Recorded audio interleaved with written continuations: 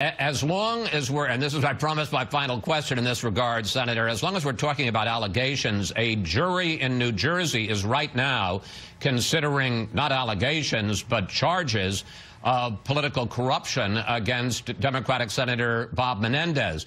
If that jury convicts him, not allegations, but a conviction, should he step down? Chris, we're going to leave this decision to the jury, and I'm not going to get ahead of the game. People on the jury will look at the facts, just like people in Alabama will have to look at the facts, and they'll have to render a decision. And I'm not going to speculate about what the outcome of that jury decision will be.